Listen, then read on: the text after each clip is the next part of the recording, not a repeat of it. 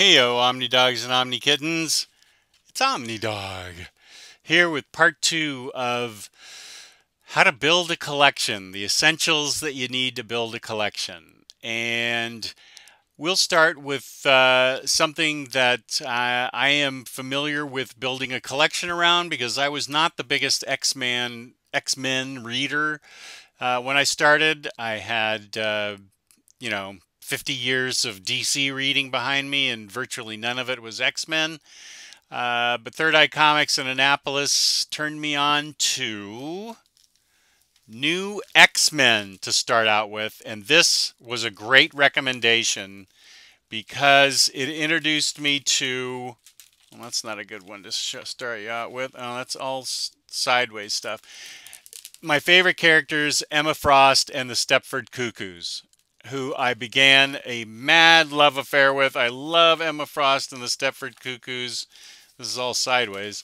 I love Emma Frost and the Stepford Cuckoos, and you can just get dropped in this book and not have any prior knowledge. I mean, I had the basics. I knew who Cyclops was, and Beast, and Professor Xavier, and I wasn't burdened with any of the stuff of who was dead and who came back to life and whose grandmother ended up being their own daughter or whatever. So it wasn't a problem. It was probably better that I didn't have any of that knowledge.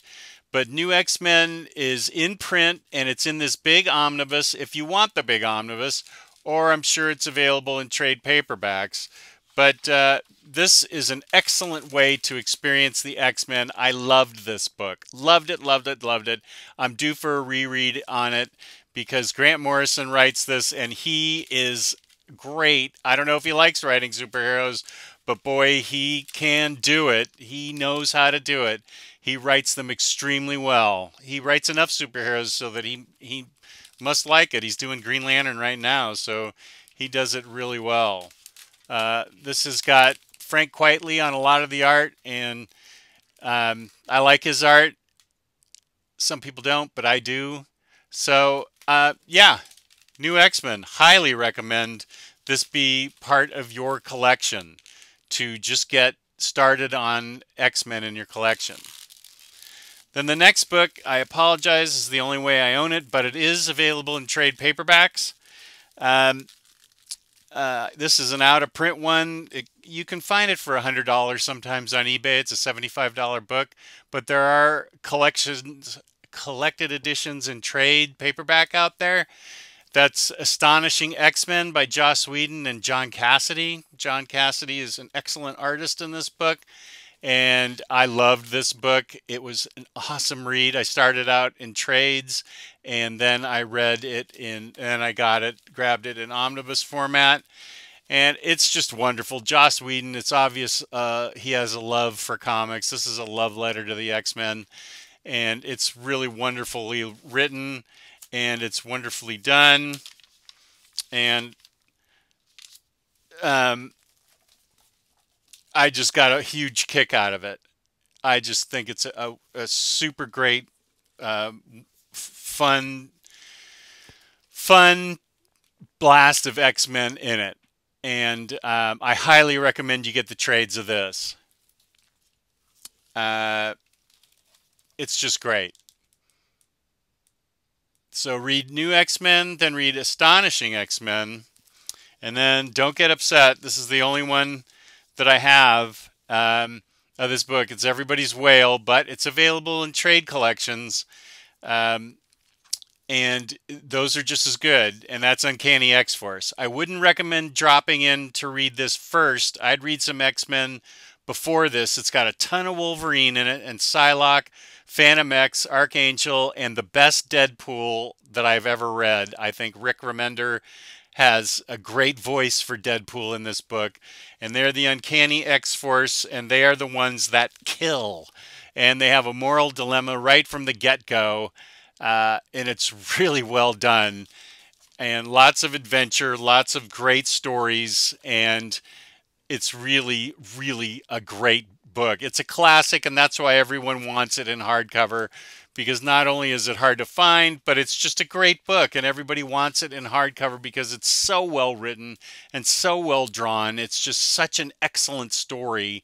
I highly recommend that if you are starting out in your collection, that you get the trades for this, and you will be very happy once you have some X-Men knowledge under your belt. It is a great book. It is a wonderful book.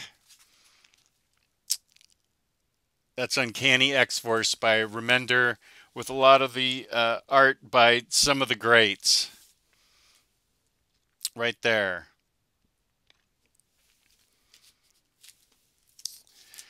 And let's talk about some of the other big heroes from Marvel. J. Michael Straczynski used to be the only way you could get his books were the Best of Spider-Man books, but now they just came out with an omnibus of his stories, and those are that book is beautiful. I just saw a cover of it, and it is gorgeous. And he has written an excellent reintroduction of Spider-Man that is highly readable, very enjoyable. It's really well done. It also contains two of the worst Spider-Man stories ever. You can skip those. Let's see. One of them is One More Day, and I can't remember the other one. Sins Past, I think, is the other one. You can just skip those. I can't remember where they occur in the omnibus, but the book also contains some really, really great Spider-Man stories that are very new reader friendly. And I highly recommend you get the JMS omnibus that just came out. J. Michael Straczynski just came out. There are 5. His run is these 5 books, plus the other, plus Spider-Man Back in Black, Peter Parker Back in Black, and I think Spider-Man Brand New Day. I'm not sure, and I don't want to move my action figures to find out, but I think it's the other, and then Back in Black. I don't think Brand New Day is by him. Either way, it doesn't matter, because you're getting the omnibus that just came out, and you can get it for a discount from in-stock trades if you're in the United States, or if you're in Europe and on Amazon or Book Depository or someplace. I'm sure you can get it cheaper than the cover price.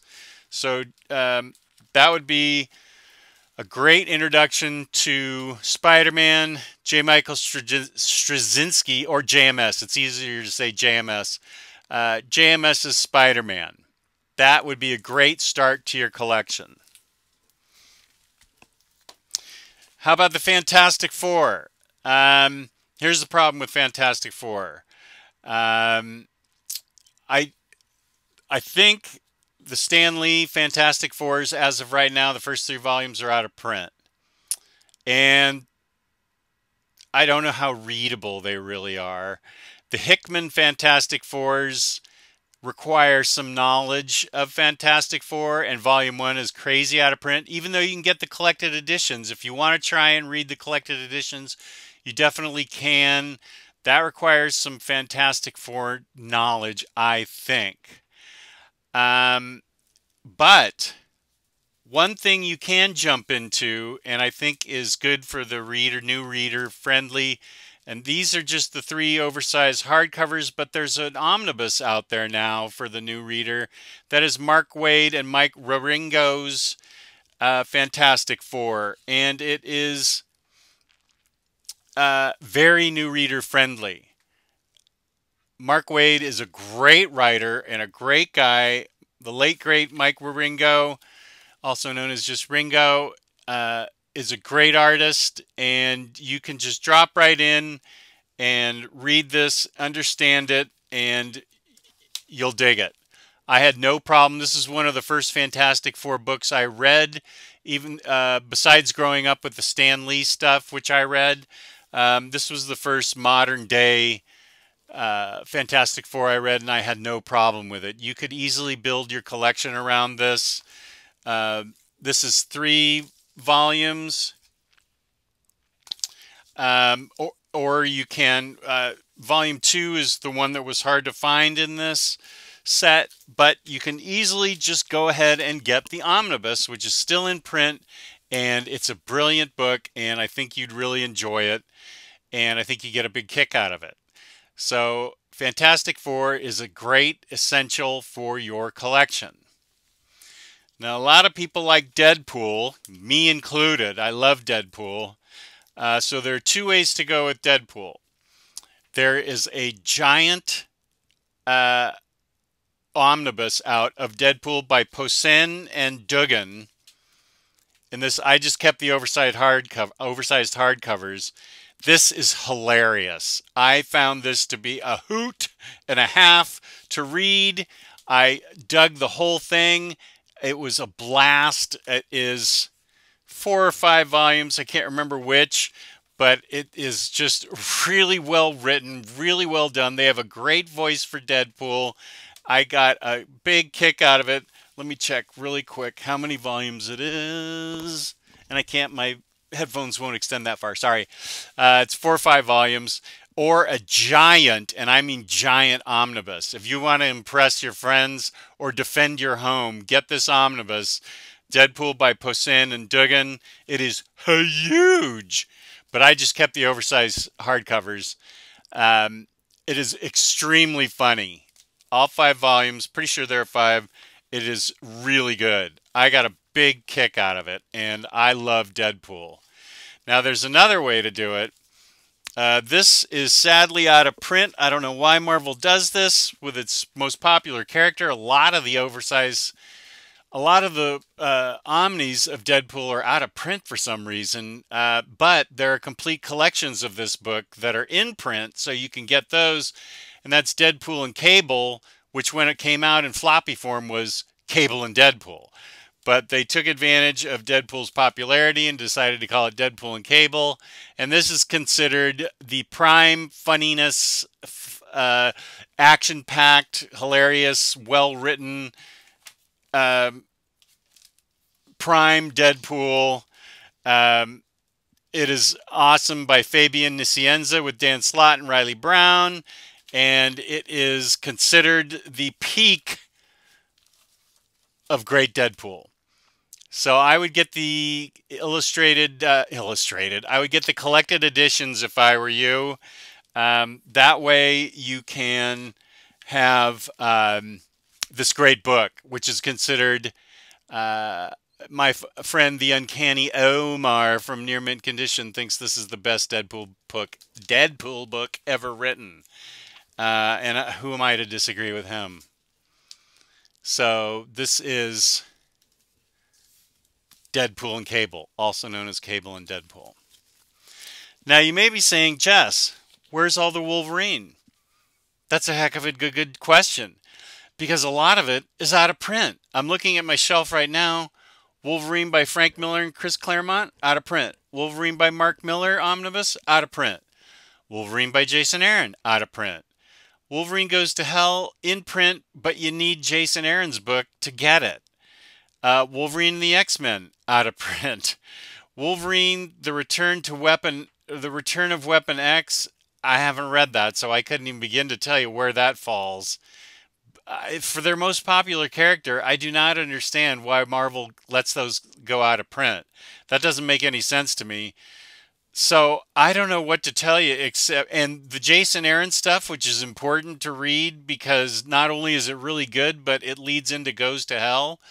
Wolverine Goes to Hell. Those trades are really hard to find. The first 2 are impossible to find. They're out of print. And the Mark Millar, I think the Mark Millar trade paperbacks are out of print. Maybe the Wolverine, Frank Miller, Chris Claremont trades are in print. I don't know. You can check. It's frustrating. The only thing I can tell you is to try digital. Comixology, maybe. It's very frustrating. Wolverine, I will tell you, if you want to read some good Wolverine and you're not opposed to trying something new, all new Wolverine is great. With X-23, Laura is his replacement. Now he's back, but or they're reintroducing him. But Laura is his replacement, and she's great. This is really well written by Tom Taylor. Six volumes. Every volume's a delight. Introduces a new character, Honey Badger.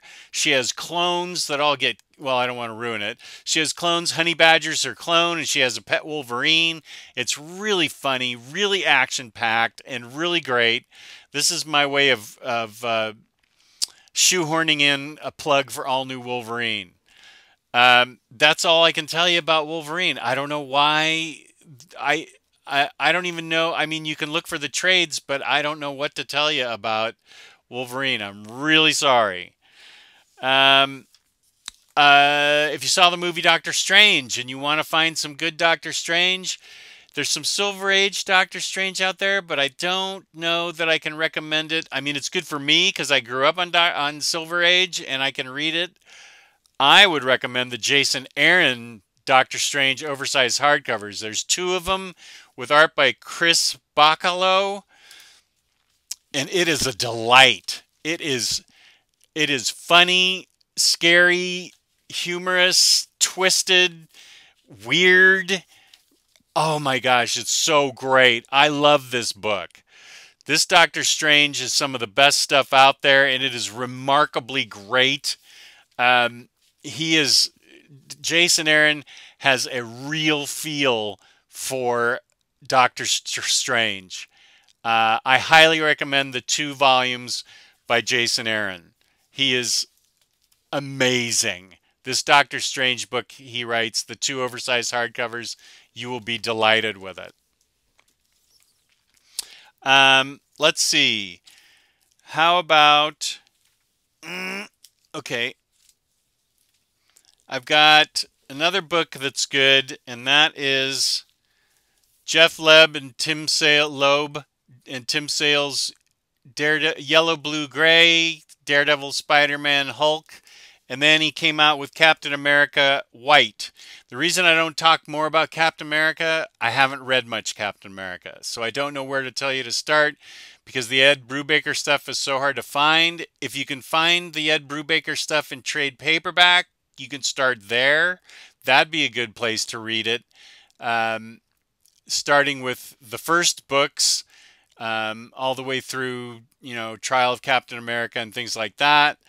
But I'm not an expert on Captain America by any means. So I apologize for that flaw in my comic personality. But this book, Yellow, Blue, and Gray, is really popular, and for the simple reason that it's really well done. This is Jeff Loeb's probably one of the best things he's done. Tim Sale's artwork is pretty darn decent. I'm not a big Tim Sale fan, but it works, and it's really well done. So you can start your collection. These are easy to read and a lot of fun. And then there's Captain America White.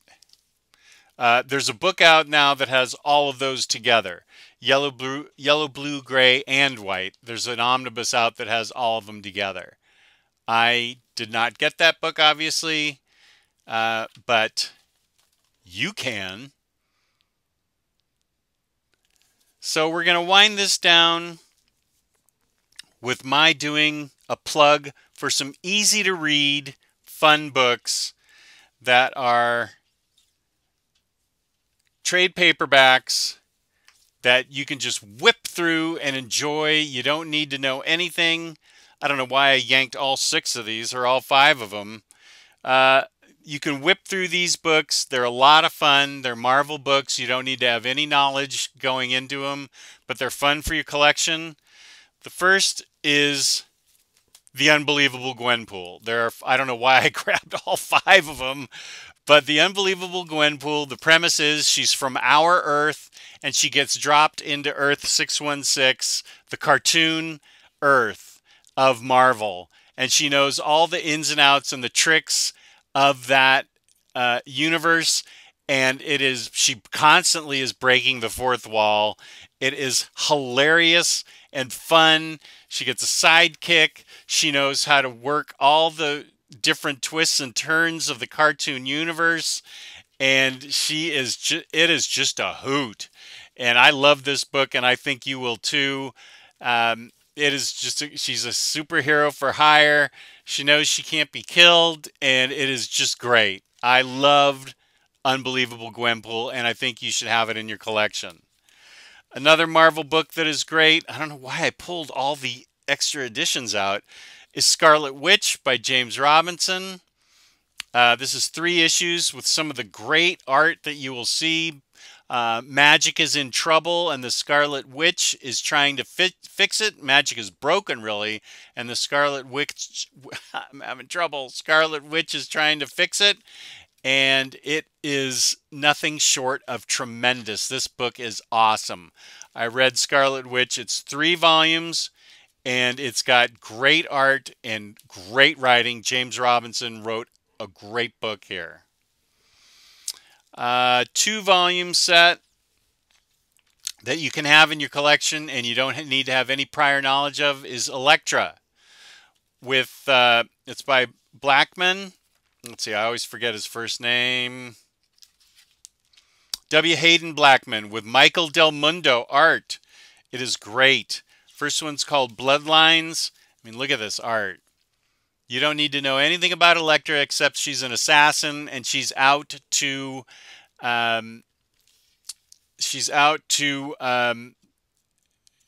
get revenge on all these other assassins in it. And it's tremendous. Tremendous art, tremendous story. It's 2 volumes. It'd be really good for your collection to have because she's a boss killer in this book. She goes after it in this book, and it rips. I love this book. A fun story that I dug is The Unstoppable Wasp. It came back and had like a 10-12 issue run. This is a good all ages book, but I enjoyed it too. These are the first 2 books, and then I think it came back and got renumbered. The Unstoppable Wasp is basically a bunch of brilliant young girls that fight crime, and they do it in a very stylistic, hilarious way, and it is a ton of fun. Man, when you get tired of your typical superhero antics, read The Unstoppable Wasp because it is a blast.